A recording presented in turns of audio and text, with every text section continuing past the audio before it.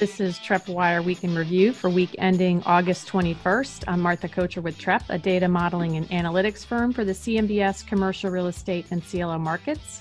I'm with Manus Clancy, Senior Managing Director, and Joe McBride, Head of CRE Finance. This week, with the backdrop of schools reopening and a virtual Democratic National Convention, the economic data is a mixed bag. Initial jobless claims are up above 1 million again. Continuing claims, however, are down more than expected. Manufacturing activity slowed in July, but big retailers beat earnings expectations. And although Congress is technically on break until September, there is a GOP effort to restart negotiations with a focused relief bill. Manus, are we seeing a tale of two recoveries here, or is it simply evidence that this is happening in stages? Well, I think that the data point that was the most telling this week came out of the retailers' commentaries that came with their earnings. We saw some really terrific earnings for Q2 from Target, Walmart. Kohl's was pretty good, although they sold off hard after the fact. L Brands was very good. Home Depot was solid. But it was really the commentary that they made that went along with their earnings that was worrisome. In Walmart's case, they said that they didn't think that their sales growth, which has been through the roof for most of 2020 thus far, was sustainable. Kohl's had said that they saw a leveling off of sales at about 75% of pre-COVID levels. Their stock fell 14% on the news. Home Depot was similar to Walmart, solid earnings, but concerns about whether or not it could be sustained going forward. And what it felt like to me was that the period of panic buying was ending, that Walmart and others were beneficiaries of the race to the store to make sure that you had enough Pop-Tarts to get you through the spring, fall, and summer. Once we got to a level of normalcy, if you could call it that, with COVID, that we were going to be in this for the long haul, but nobody was going to run out of food. I think, the big retailers started to see that and said, well, we're not going to get that same bump of people stocking up that we saw over the last 3 to 4 months. And we also have the fact that, they released these reports in August. So they have a month and a half worth of Q3 performance data in their brains. And so they're probably already seeing a drop in sales, somewhat due to that $600 a week going away. Right. They did mention that in some of the earnings calls, that the uncertainty of whether there would be another stimulus, and if there was, how big it would be, was another area of caution for them, and whether or not that was going to lead to a spending downturn. I believe it was Walmart that said that they were already starting to see evidence of that once we got past July 31st. But Walmart had been ticking up by 10%, sales growth for the last 2 quarters, and that really was just unprecedented in recent years. So it was bound to end. The party was bound to end. Their stock didn't sell off. It was only marginally lower after their earnings came out, but it was evidence that for those that have really taken market share, like Target and Walmart, it won't last forever. Yeah, we may have to take a look at which states are taking advantage of the executive order. I think it's 6 or 7 states so far are applying for that federal funding to pay out the additional benefits.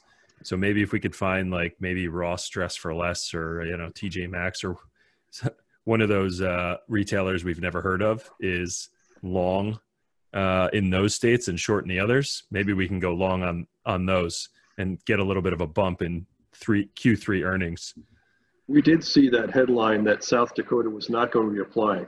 They did announce very publicly, their governor did, that they had handled COVID so well that their economy really hadn't hit any speed bumps, and they were not in need of that supplemental insurance. So that was, one state's way of handling this, and their numbers did look very good. So kudos to them, I guess, for muddling through this as well as they did.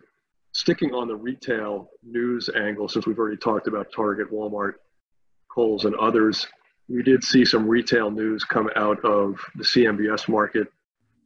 We did see that Simon is willing to give back properties This was not wholly unexpected. They had classified these as other, as our sister company, Commercial Real Estate Direct, had pointed out a couple months ago. So there was a chance that they would throw in the towel on these. But in parsing the various special servicing notes this month, we did see formally that they were planning to give back a property in North Wales, PA, that backs the $100 million Montgomery Mall. That's part of CMBX 8. The mall at Tuttle Crossing, that backs a $114.8 million mall. That's in Dublin, Ohio. And then the South Ridge Mall, which is part of CMBX 7. It's a $113 million loan. The mall is in Glendale, Wisconsin. So that comes on the heels of CBL announcing first that they were giving back several properties, and then more recently that they were going to go through a pre-pack bankruptcy.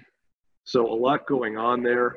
And as my colleague Vivek mentions from time to time, it's not just limited to the US. We're also seeing things in the UK. He pointed out this week that Pizza Express was going to be closing about 20% of its casual dining locations. He wanted to make sure that I knew that. And that the shirt maker Thomas Pink, which is owned by French luxury conglomerate LVMH, is going to close down their London flagship. So there is nowhere to hide in retail, literally. I think we have to give Orest a shout out as well, because he had that Simon story a few months back on CREnews.com, which, by the way, you guys should all go to CREnews.com because we recently reskinned the whole website. So it should be easier to get in there, access it, get some good 20 or 30 transactional news stories and some deeper stories every single day. So check that out. Orest is the Earl Monroe of the commercial real estate industry.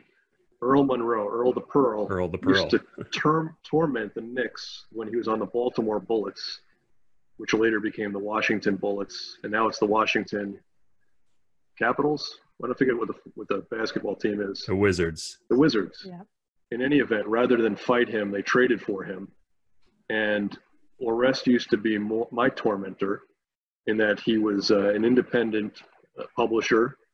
And every now and then he would scoop us, and I would say, damn it, Orest again. And eventually we traded for him, and now he's part of the family. He has been for a while, and we're lucky to have him. Are we violating any FCC protocols on that? No, that's simply called a shameless plug. Oh, got it. So it's okay. So we have a lot of remittance data for the month of July. What are the numbers telling us this month about the state of the recovery? Well, it's a lot like last month. We did see thus far, with about 90% of the loans reporting, a nice dip once again in the overall delinquency. We think it's going to be to the level of about 40 basis points. For listeners may recall that 2 months ago, we came within a couple basis points of setting the new all-time high. Last month, we saw a dip from 10.32% to 9.6%. That was a function of a lot of loans getting forbearances, as well as some modifications and extensions. We've seen more of that this month. There's been an uptick once again in forbearances, which is helping the number fall, and we think it'll be in the low 9% range, which is terrific. We are not seeing a lot of rebound in either retail or hotel. Those are both better, but not by a lot. On the other side of the coin, for those two hard-hit parts of the market, the special servicing total for August went up once again. So delinquency a little bit better for those two, special servicing numbers a little bit higher. And one thing that we pointed out in various commentaries over the last week or two is that we are now getting to the point where forbearances will start ending.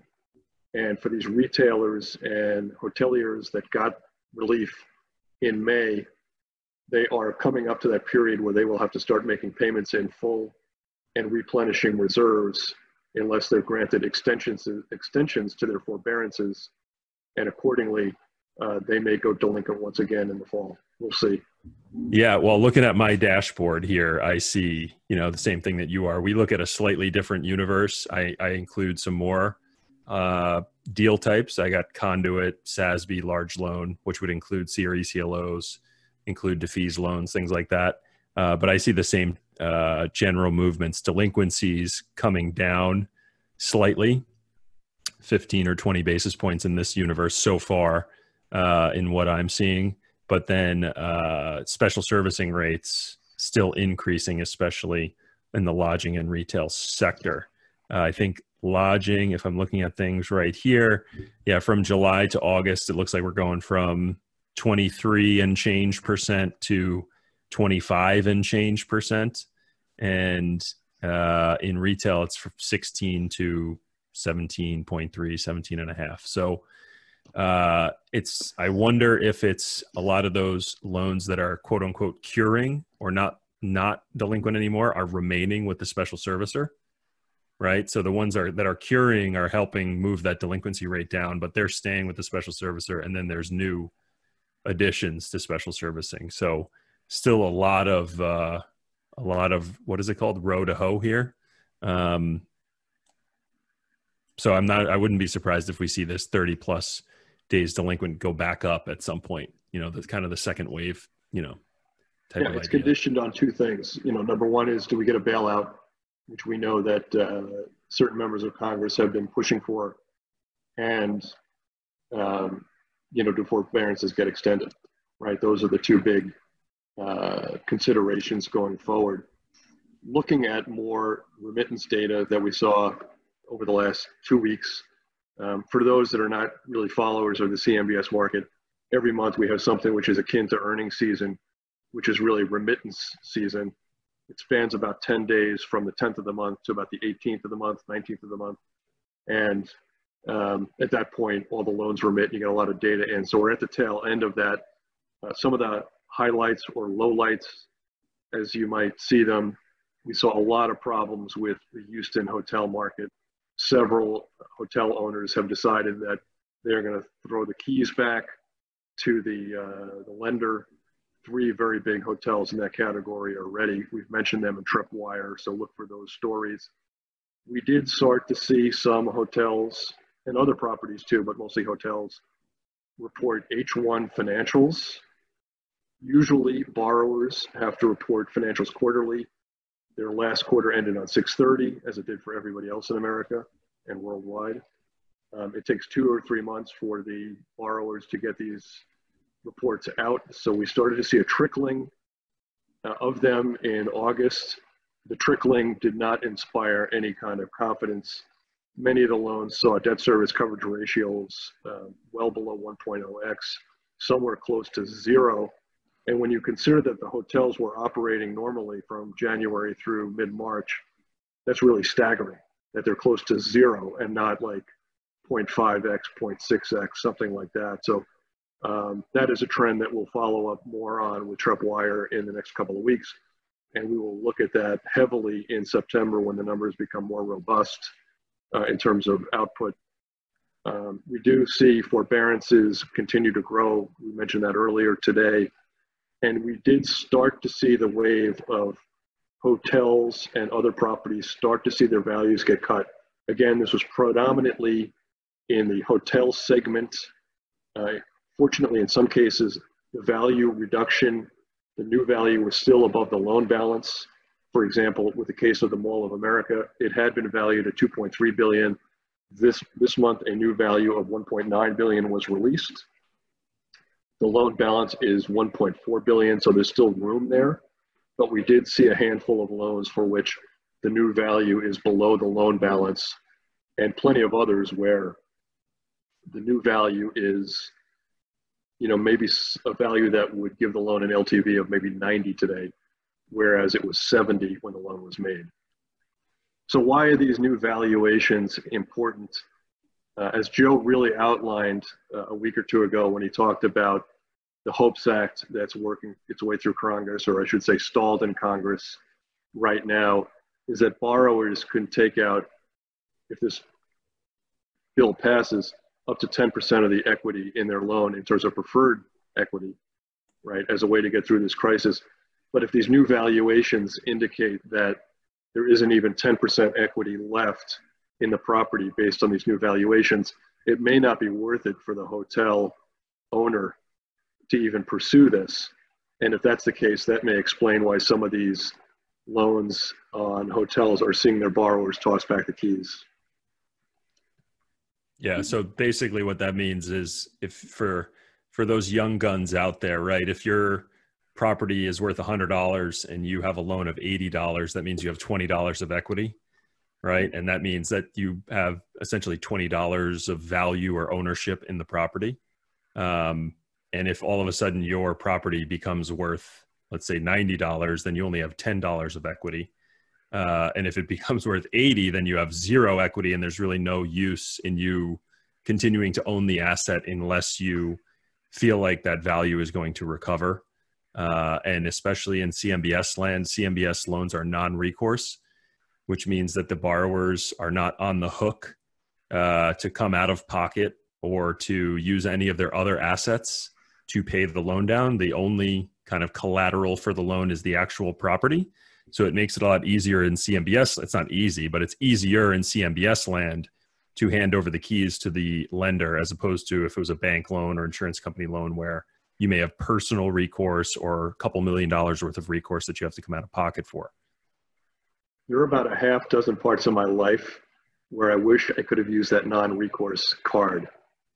That, a couple in college, maybe a couple in high school, maybe one or two in grammar school, where if I knew that there was something like non-recourse out there, I would have certainly drawn upon that capability. I need an example. I'm not following you. Yeah. I don't know, like that, that 65 on the test that you got the night after pledging the fraternity. Like, there's one of those days I would have liked non-recourse. Just hand over the keys, Teach. That's right. Throw that one out. We don't need it anymore. And we had some stories that focused on Portland hotels where we've seen some unrest in the city recently. Well, one of the stories ties back to this falling valuation. The Hotel Lucia, we saw that it was one of the hotels for which a new valuation was put out this week by the servicer. It remains above the loan balance. So that led us to look towards where the Hotel Lucia is. I've never been to Portland, so I don't know much about the city.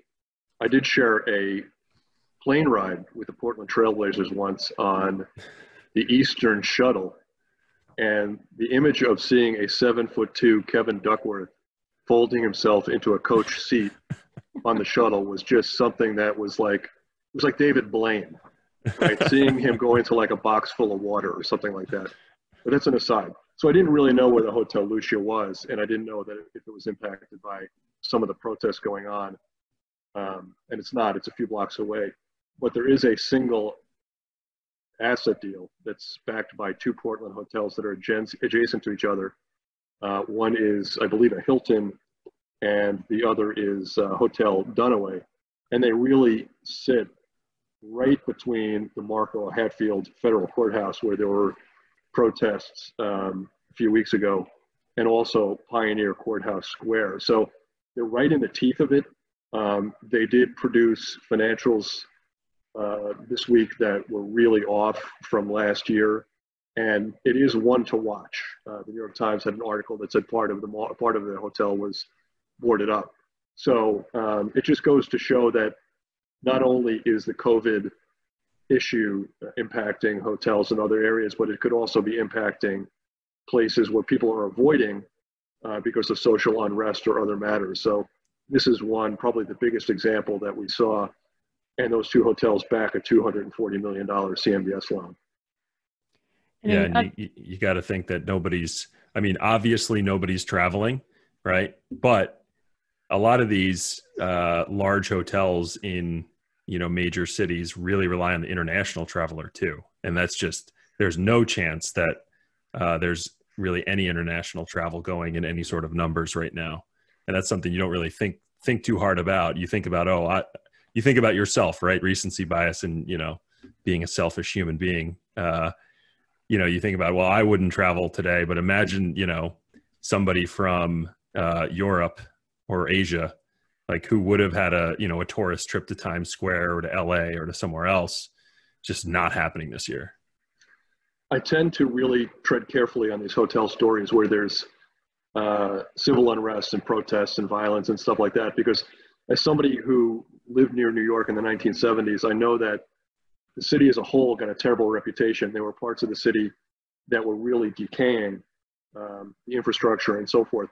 But there were so many parts of the city that were still vibrant, and you wouldn't know that there was unrest or there was decay and so forth. So, we singled out this Portland story just because it was really at the heart of where the protests were. But we really try, we don't throw in every Minneapolis hotel as a source of concern, because we know that every city is different. And in many cases, the unrest is limited to really small segments of the city. So you do have to look at these on a case-by-case basis if that's your concern. And we also saw this week that Airbnb filed for an IPO. Their valuation has taken a hit by about 43% in the last year, but overall they seem to be faring better than the hotels. So a big booyah to Joe for having called this a couple of weeks ago. He was saying that you would see alternative types of companies benefit in ways that we didn't expect from this COVID, and one of them was Airbnb. So he mentioned that several podcasts ago. And keeping with the booyah symbol, Jim Cramer did talk about that today. So good one for you there, Joe. Bye. And I he did actually refer to Trepp data this morning. If you were watching Walkbox, Joe, you were probably watching Sesame Street with the newborn in the house. And, for me, it's always, for sure. Some kind of unsolved crime mystery. But I was told that he gave Trepp a booyah this morning. So, a couple of people from Trepp and outside of Trepp gave us that intel that he was referencing us. And that was because there were some stories coming out about hotel delinquencies in New York. And, I think it was AHLA, which is a hotel kind of lobbying group, who came out and said that they're really pushing to get some potential bailouts or stimulus going, including the HOPE Act. Because if they don't, then there's going to be, many thousands of jobs kind of on the hook. But all I know is that Jim Cramer mentioned Trepp, and the letter of the day, or the letters of the day, was TREPP. He even spelled it out for us. So good on you, Jim Cramer, and we'll see you on the podcast pretty soon. We got to give Jim a shout out. He has a show at 6 p.m. on CNBC at night. So if you don't know about it, or if you've never heard about it, or you don't know who Jim Cramer is, or you've never heard of Squawk Box, check him out. He's an interesting guy. He's been around for a long time, and he's got a lot of big opinions, just as we do. I guarantee you there is some large proportion of millennials, if they are listening to this, who probably didn't know who Jim Cramer was. Right. Well, they do, because he gets retweeted on Twitter by, some FinTwit people or something like that. But it's not because they're watching CNBC. I can guarantee you that. I was on a Zoom call before with some of our staff. Many of them are under 25. And I mentioned the band, the Bare Naked Ladies. And I saw a couple cover their mouth, and they thought I was making a racy remark. And they had to be told that this was a band in the 90s, that they were a real thing, that this was not me trying to shock people into putting me on the unemployment line. Yeah. Keegan and I had to cover for Manus there. It's been 1 week since you looked at me. And they were one of my very first CDs that I ever bought.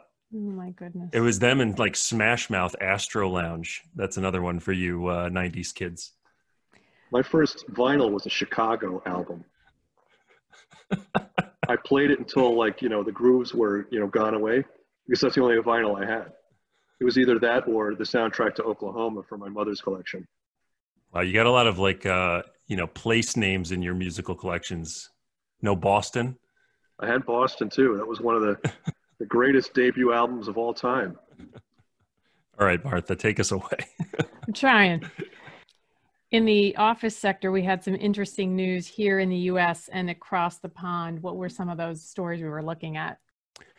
Yeah, we saw, a kind of interesting story, and it's continuing theme that we've been talking about the last few weeks, which is Amazon making big bets in the office sector and in in-person work. The Wall Street Journal had a nice long article about them eventually returning to their offices. a couple of highlights. They plan to hire 3,500 corporate workers in 6 major U.S. cities, including 2,000 in New York. Total of 900,000 square feet of office space across the country: Dallas, Denver, Phoenix, San Diego, New York. So it's funny. It's, well, maybe it's not funny, but it's interesting that Amazon is killing retail, but maybe the savior of office coming out of this. Another ironic move, or another ironic headline this week, was that Chevron just signed on for 300,000 square feet of space at Rice University's Innovation Hub. So a lot of irony there. The oil and gas companies have been really reducing the amount of square footage they have. So this kind of goes against the grain there.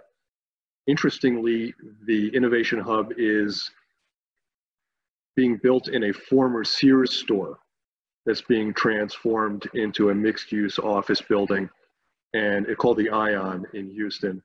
And so that was another green shoot, if you will, for both oil and gas companies willing to spend and somebody to put up something in spec. In the case of Chevron, they were the first lessee to sign on for this new development side. Going back to across the pond, another shout out to our friend Vivek, who we had on a couple weeks ago. Some headlines there. British American Tobacco noted this week that it's looking to sell its London headquarters. The sale would ring up for them about $330 million in proceeds. I don't know what that converts to pounds. It would be a sale leaseback deal if they go ahead with it. The Times of London was the first to report that, I believe. And also from BizNow, it was reported that WeWork is pulling out of a project at Devonshire Square in London. WeWork had teamed up with Nuveen 2 years ago to buy a 640,000 square foot building. It was to be co-owned by Nuveen and WeWork, with WeWork actually managing the building and taking a 10% management fee based on the gross revenue of the building. WeWork is now walking away from that. The building does back a single asset CMBS deal that we have in our library, our European library, the TORS 2018-2 UK, that was issued in 2018. Isn't it funny that WeWork was moving away from this fancy new disruptive tech idea of, what is it called? Gastropubs in your office and shared workspaces. They were moving towards the classic real estate investment and property management model, right? And saying that this is a new and like cool thing that hasn't happened before, right? But I think they just realized that we can't keep taking on giant long-term liabilities and matching them with short-term assets, which are short-term leases. While we're talking about Europe, I'll turn my attention very briefly to shout-outs of the week. I want to jump into that now because the Japan Post, they pinged us this week and told us they are loyal listeners, several of their people there, and they mentioned that they would love to hear more European content. So hopefully we oblige them with some of these headlines today. A couple of others, DL in DC, thank you for tuning in and for your questions this week. MT in California, thank you for checking in. Susie in Scarsdale, Patrick K from DC, Casey from Alabama, who we love your research and thank you for keeping us on your distribution list. It's great stuff. And our very own loyal Tom F, who reached out to us this week. And lastly, Donut Shorts, who is very active in the Twitter space.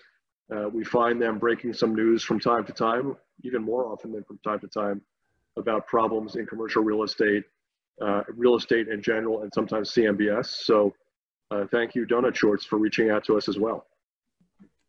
Yeah, Donut Shorts is part of the FinTwit world, which is a very interesting world. I've actually just recently entered the real estate Twitter world for all of the negativity and like fake controversy and all this dross that's on social media, the real estate Twitter world is a respite from that, because it's mostly people offering, pretty decent advice, telling stories about, how they do deals and where they came from and what to avoid and all that other stuff. So a couple of really good follows. Moses Kagan is a really good follow on there. And he retweets the heck out of a lot of other very good people to follow on there. So again, for all you millennials and Zoomers out there, Twitter is a service. It's a news service that you can go on. It's twitter.com. Actually, it's an app, but never mind. Just kidding. Tenant Advisor is another one that I see frequently. They're very good too. And Michael, who I'm going to have to come back with us next week. He's been around for a long time, but he's Michael MBA. Yes. Michael MBA. My man. Yes. We haven't heard from him in a while. He used to retweet today. us all the time. He retweeted today, a couple of them. But he's a reliable source too. I think he's in SoCal, and he's another good follow. Let's turn to the deal of the week. Cue the music, Joe. Deal of the week.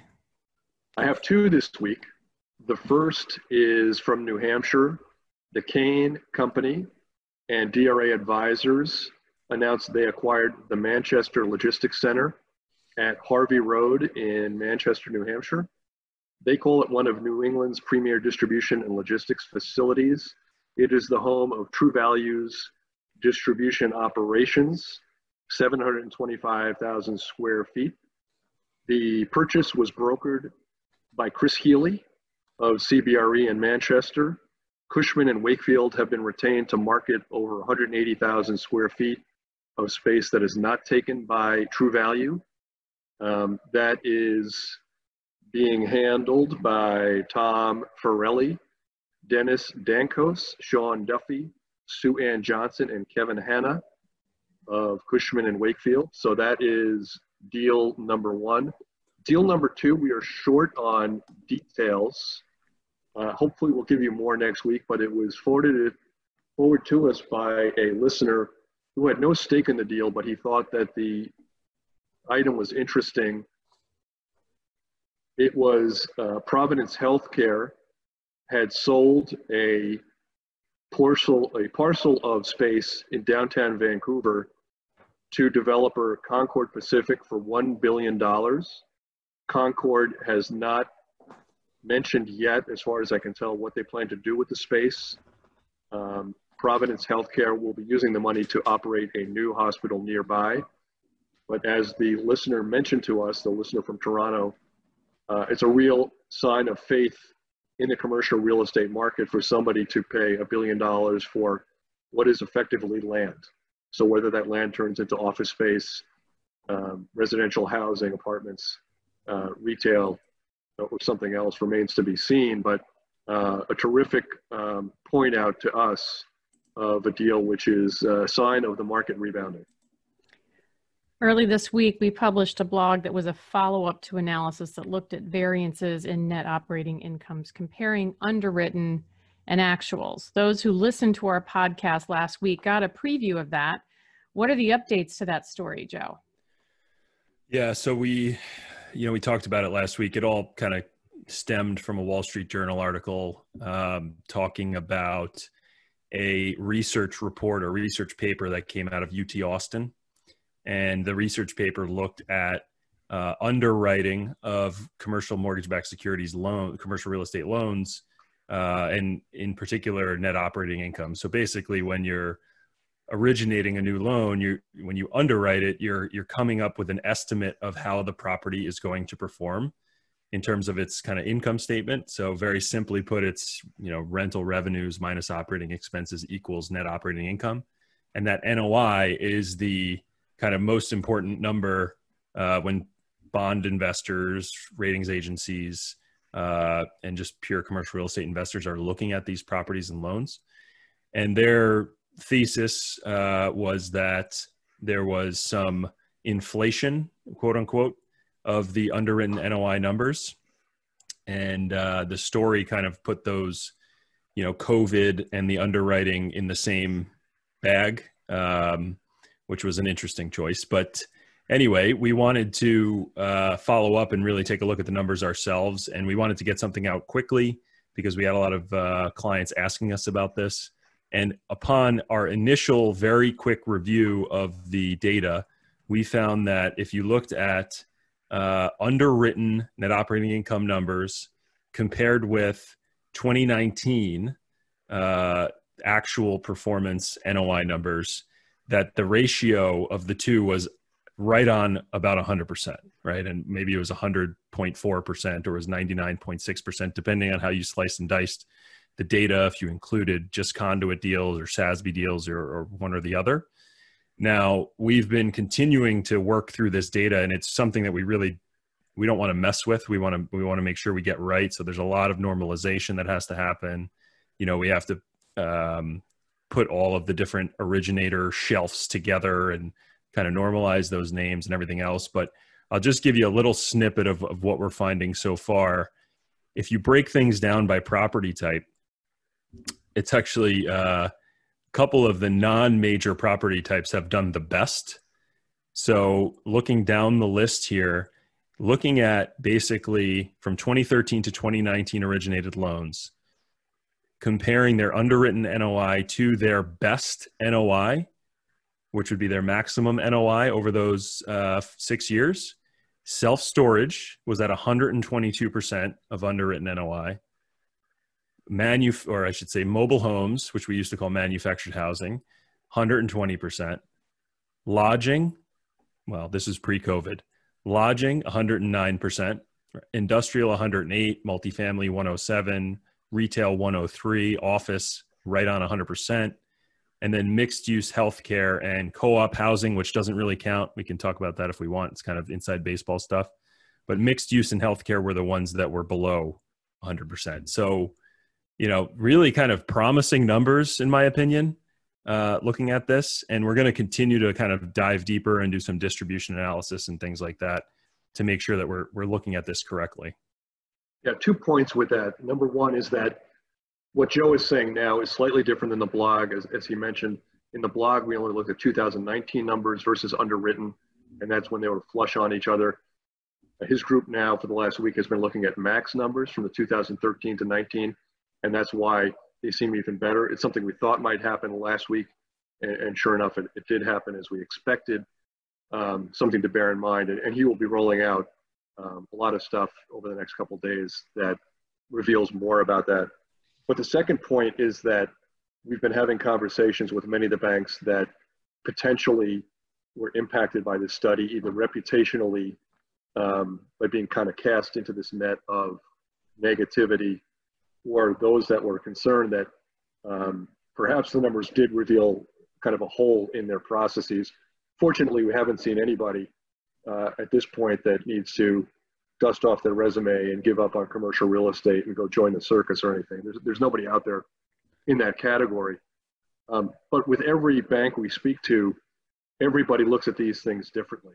Everybody has a different angle, whether it's regard to how do you deal with loans that are footnoted for which there are rent abatements? Should we be also looking at the minimums? How should we compare loans that were co-underwritten by multiple banks? You know, how has conduit compared to SASB, right? Because in the banks, those are two different groups often making these loans. So a lot of nuance there. We've had some great conversations. I really feel like the banks are taking this seriously, as they should. This is not something that should be swept under the rug, but the early returns are, I would say, favorable to the industry, and we're optimistic that when all is said and done, we can tell a happy story.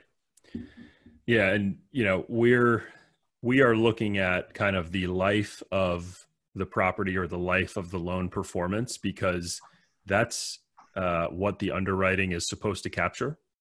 Basically, right? The underwriting is supposed to capture how this property on average is going to perform over the life of the 5, 7, 10-year loan.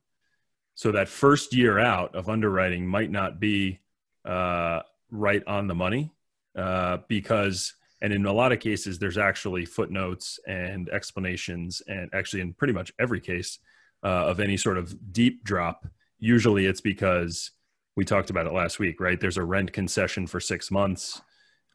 which is reserved for, or there's tenant improvement that needs to be done to get this new tenant in place, and there's reserves kind of put aside for that. There are obviously going to be the rare occasions where you underwrite to $1 million of NOI and then the factory down the street shuts down, or JP Morgan, who has 10,000 employees in the area, moves their headquarters, or whatever it may be. Those types of kind of unforeseeable things. We talked about being a reasonable human being last week, Manus, and you asked me if you were one. Jury's still out on that, but if a reasonable kind of CRE expert underwriter cannot foresee something, I wouldn't hold it against them when acts of God or force majeures or huge kind of demographic shifts occur that you didn't really see coming. Let's make no mistake that if you compare this to like high school for me or for college, right, 99 out of every 100 days was great. I was hanging out with my buddies. I was playing basketball at lunchtime. There were laughs everywhere. It was wonderful. But every 100th day, there was that cringy moment where, you just wish you had it back. And this that's going to be non-recourse true. thing again? No, this is going to be true of every one of these lenders will have, 1 out of 100 where they say, I wish I had that one back. That was a guy I probably shouldn't have dealt with.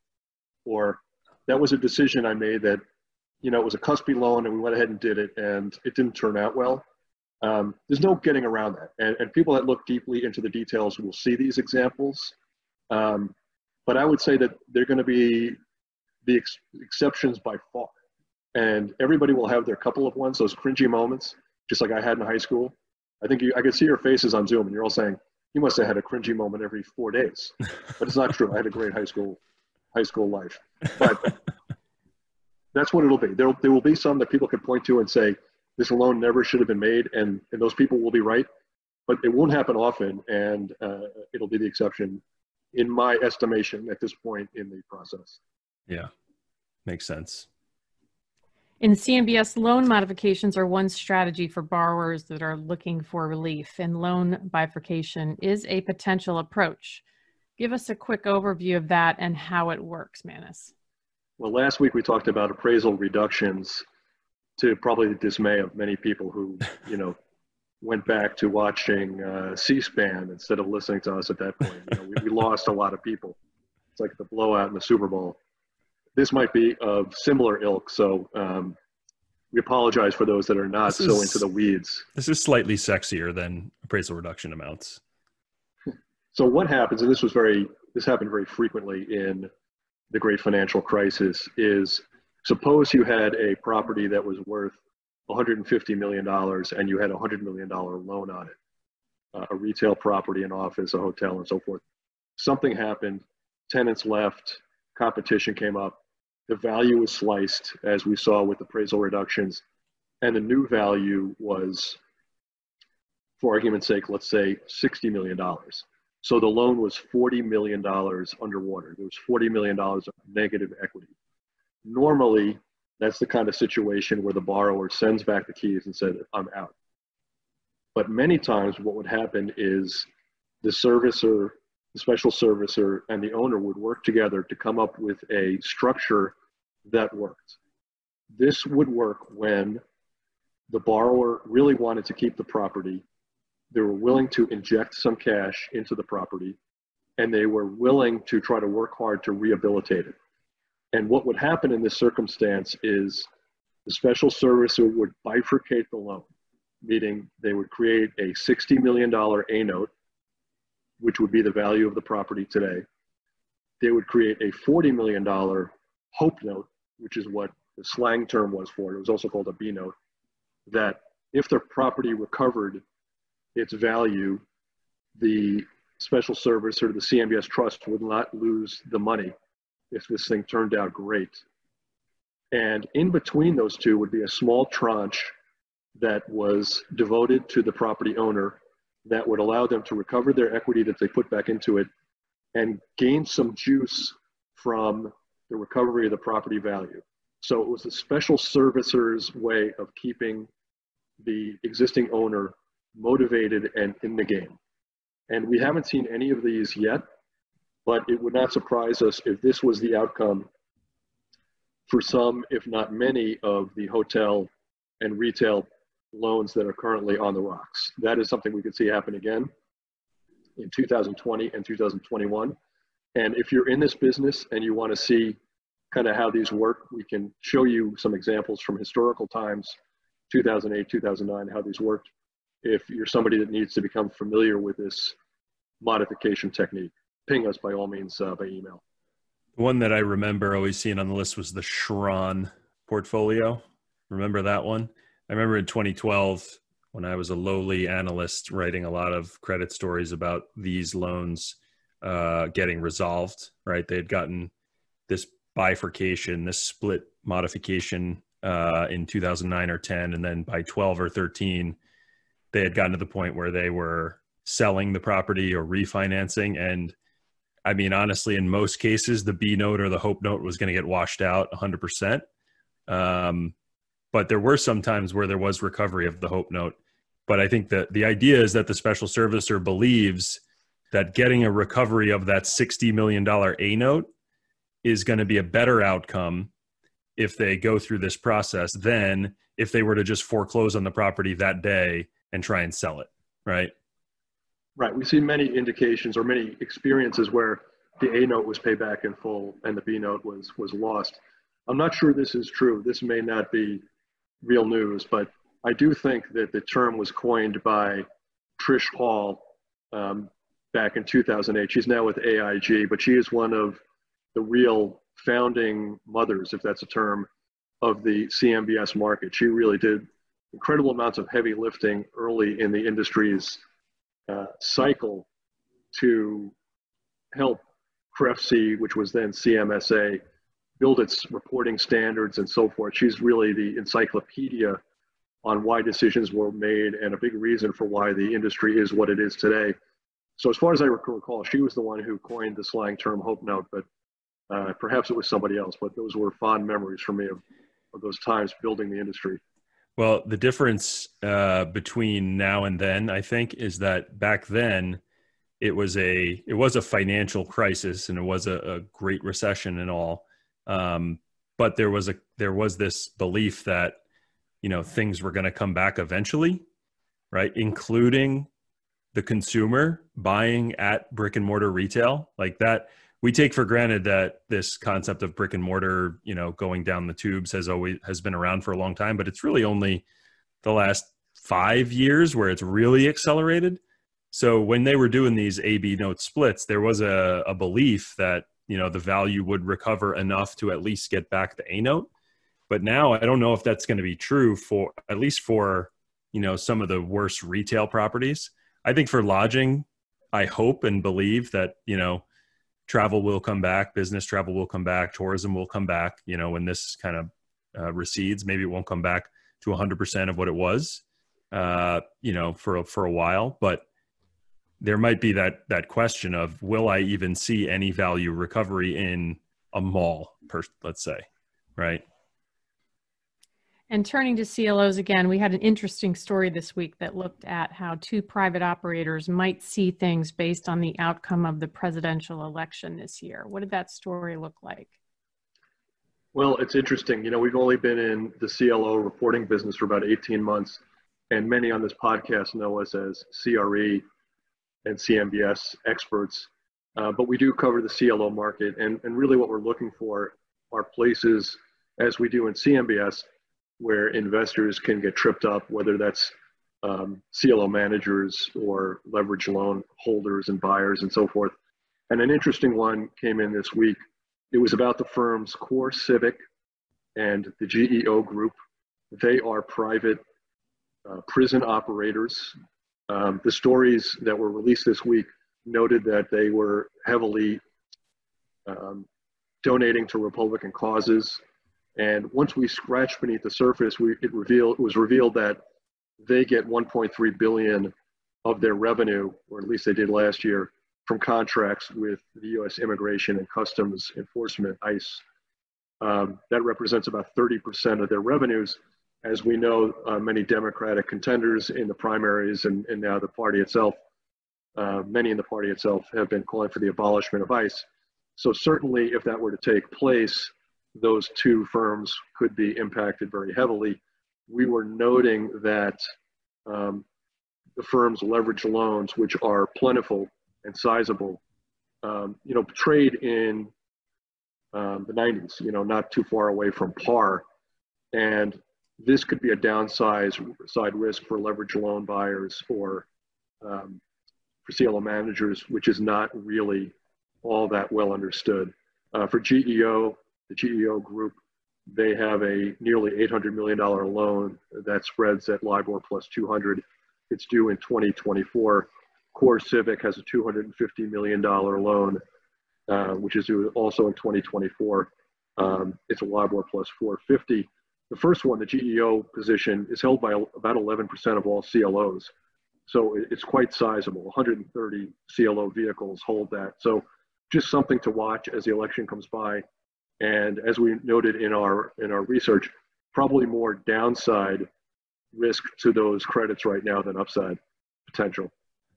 It always boggles my mind, learning more and more about the corporate CLO market and how coming from the world of growing up in this CMBS space where there's one loan on one property generally, and it's in one CMBS deal and it stays in that deal until it gets paid off or it takes a loss and gets paid off, right? So having this concept of one loan split across 250 different structures, and any one of those structures can trade in or out of the loan pretty much at any time. It's kind of always wild to have that conversation with our CLO experts at Trepp. And then when they're talking to us, they have the same kind of mismatch in their minds because they're so used to that kind of liquid pool trading in and out, prices moving up and down. You don't necessarily care that much about any one particular loan in a pool because they're very small pieces and you could always trade out of them.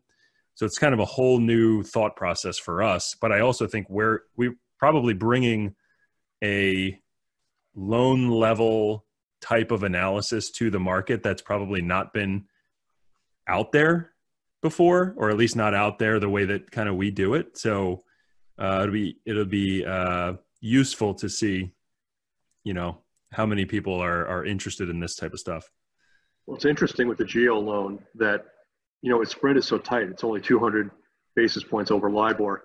And really where the managers make their money is with, the nice fat spreading leverage loans, which this is not one of them. So in that particular case, you're getting not a lot of juice and what would appear to be a lot of downside risk. So it will be interesting as we see the remittances come in over the next 2 or 3 months, if this becomes a smaller portion of the CLO universe, if more and more managers look to move this from their bucket list. It's a good idea. We should think about, there's probably 10 or 15 other kind of themes, like election-based themes within the CLO universe, other different industry types and stuff like that would be affected by either a change or a non-change in November. But we'll stick to sports today. So believe it or not, Labor Day is 2 weeks away. And if you're making plans for a trip and you decide to stay at an Airbnb, you'll need to comply with their worldwide ban on house parties. So in the spirit of keeping it small, you've got some ideas? Well, it ties back to, for me, the whole college thing, right? That's where you're seeing so many of these parties taking place, and you're seeing kids not really abiding by the rules, or maybe the rules weren't being written well. We did see UNC this week, only 2 or 3 days after the students arrived, they basically kicked them back off campus, and they're going virtual in their entirety. Michigan State did the same thing. Notre Dame, I believe, took a 2-week pause out of that, and that is just, I don't know who to blame here. I don't know if it's bad planning on the part of the college administrations or if it's a low threshold of tolerance for what's going on. or if the kids are really nuts. But I was following a story today that my 18-year-old was telling me, and that was that Purdue had either suspended or expelled 7 students today for not complying with social distancing rules, which seemed like an extraordinarily harsh penalty for me. I'm not sure if Mitch Daniels, the former Indiana governor, is still the president there, but, we should try to get him on the podcast because, it just seems extreme, an expulsion for something like that. I mean, can't you just make them listen to the Trepp podcast and do a report like kids did years ago, on the impact of appraisal reductions on the price of butter? I don't know. Like, isn't that pain enough? Well, here's the thing that I don't really seem to understand. All because North Carolina or whatever, any other school brings all the kids to campus, and then a few get sick, and then they say, stop coming to class. You think they're going to stop going to parties? You think they're going to stop having if anything, it's going to be more parties because I don't have to wake up and go to class. I can just roll over and open my laptop and put on a fake background.